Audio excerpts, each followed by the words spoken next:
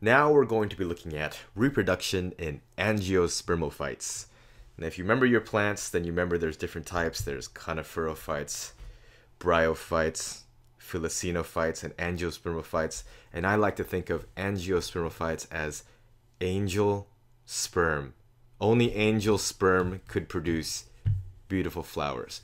And that's why angiospermophytes are called flowering plants. They're called flowering plants. So let's look at everything there is to know about plants and flowering. So there are male and female parts. You should know all of this. Should be pretty straightforward from labeling basic parts of a flower like you've been doing since you were a kid. The petals, sorry for the handwriting, everything. Here's the male parts over here. Male parts are the anther, which contains the pollen and the filaments. The female main parts, something right here, the stigma and the style. This is a typical flower arrangement, but you'll notice that usually the female parts are either higher or they're tucked away, or they, what's the word? Bloom? Nah, it's probably not the right word. They only become available during certain times to prevent this flower from actually self-pollinating. So in this case, if there's pollen here and the pollen actually falls, it's not going to actually fall onto this plant here, and we're going to rely on our pollinators, birds, and insects to come help us do all of that. Other things, the sepals down here are just some of the first leaves that are supporting the flower, and the ovary, we're going to talk a little bit later about what happens when the pollen actually lands here. But anyways, remember this is a dicot plant, and these are the things that you have to be able to label. Look at all the beautiful flowers over here, and this one that is pulsating. Fantastic. These three terms, pollination, fertilization, and seed dispersal, are not to be confused with each other. They all deserve a full video, and go watch that David Attenborough BBC documentary called The Private Life of Plants to learn all about this stuff in cool slow motion video. That's what made me really interested in all this stuff. So you could take a guess, look at my little pictures here. Pollination, there's a little bee, it's going to do something. This is going to help to actually transfer pollen from one flower to another. That's what this guy is doing up here. Fertilization is the actual meeting of the gametes, of the male gamete and the female gamete, or the pollen and what's stored in the ovary. So that's fertilization. And the results of the fertilization will produce a seed. And that seed can get dispersed from one place to another. So take, for example, if you are a fruit tree, for example, and your fruit falls down to the base of the tree.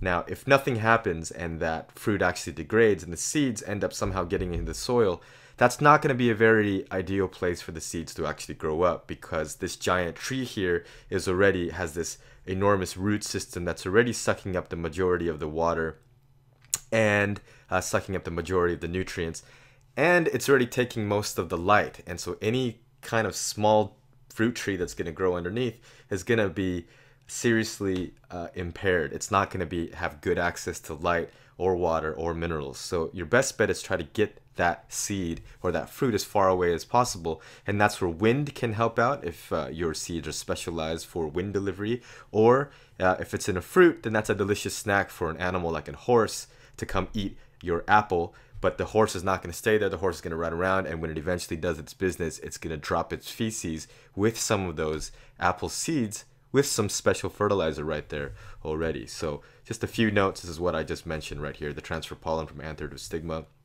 formation of a zygote from the fusion of the gametes, and the release of the seed through a fruit or through some kind of cool wind delivery mechanism. Dandelions are very cool like that as well too.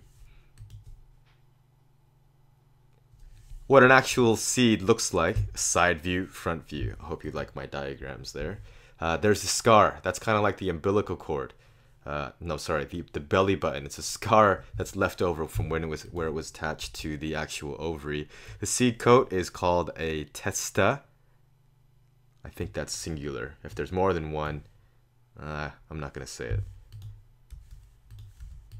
Different parts of a seed right here. Inside here, this is what determines whether a plant is classified as a monocot or a dicot. The cotyledon, that's what cot is short for, is the first leaves that are actually stored inside here, and they contain a lot of starch, stuff that the parent plant actually gave to it, because it's not going to be able to make its own glucose through photosynthesis because it doesn't have any leaves yet. So it has to use whatever energy is in here in the beginning to actually start to develop and grow. So there's the seed coat. This first part here, the plumule and the radicle, this part is going to start growing. It's going to turn into the seed shoot moving upwards, and this is going to become the seed root, which is going to bend and start moving downwards. And then so you get this fancy development that's actually happening. Okay.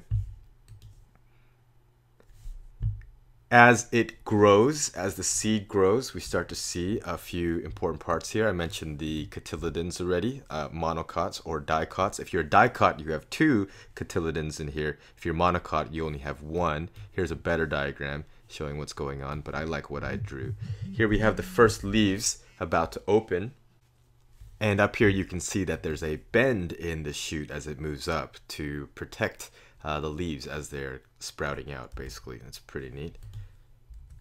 What else? The stem between the cotyledons and the leaves as it's extending out here, and then down here we're looking at the roots. The roots are going to be branching out, and you're going to get all these little root hairs for increasing surface area. That's what SA stands for over there. The seed coat is split after the water is absorbed. Should have mentioned that a little bit earlier, but we're going to see a little bit later the steps that are necessary for a seed to start growing, or it's called germination. So what's necessary for germination to actually happen. And the main root is going to continue growing downwards. Depending on the type of plant, if you're a desert plant, then you may not want to send your roots too deep, but you may want to have your roots spread out over a wider area and be more shallow because you're not expecting as much rain to show up. So what exactly is needed for germination to take place? Well, according to this, I can see a little bit of water and a little bit of air, and then maybe just the right temperatures. So there we go, a little bit of water, a little bit of oxygen, and suitable temperatures. And this is going to vary depending on the type of plant that you were talking about here, but the temperatures needed to activate some of the enzymes perhaps.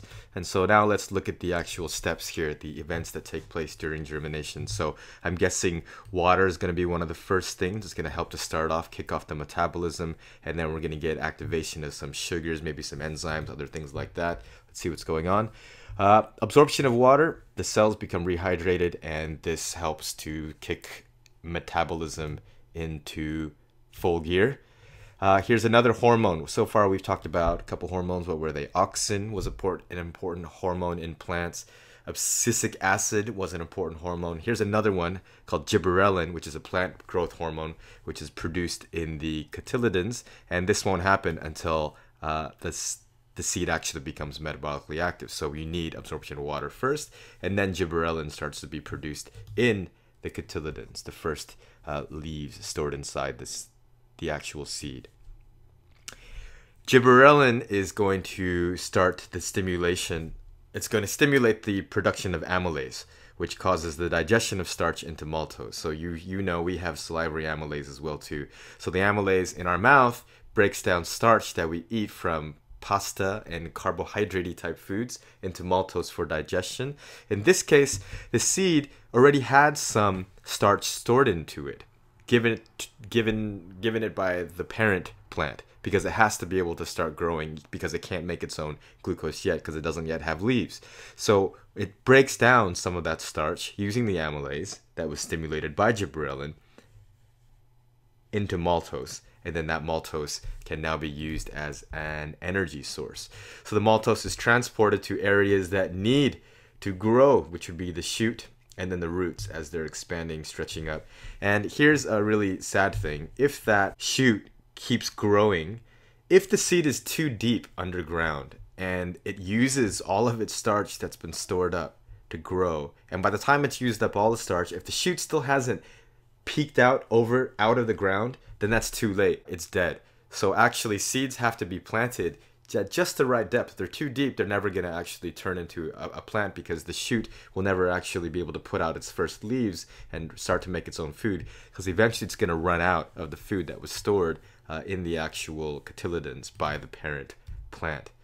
And then finally, once the maltose reaches the parts where it's needed, it gets converted to glucose, and then it gets used in aerobic respiration to make energy, or to be used in construction of cell walls. to be part of cellulose. So don't forget that plant cells are also doing cellular respiration. Plant cells, depending on where they're located, can do photosynthesis, but cellular respiration is a common metabolic process that plants share with all other non-photosynthesizing organisms, like myself.